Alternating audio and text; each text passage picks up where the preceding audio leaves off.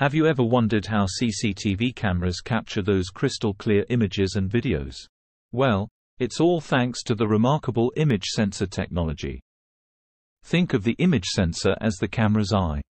It's a crucial component that converts the optical image into an electrical signal, allowing us to see what the camera sees. There are primarily two types of image sensors: CCD and CMOS. CCD, which stands for charge-coupled device, and CMOS, which stands for complementary metal oxide semiconductor. Both technologies have their strengths, but CMOS sensors have become more dominant in recent years. One of the key advantages of CMOS sensors is their lower power consumption. This means they can operate efficiently for longer periods, perfect for 24/7 surveillance situations. Additionally, CMOS sensors tend to offer faster readout speeds, enabling smoother video footage.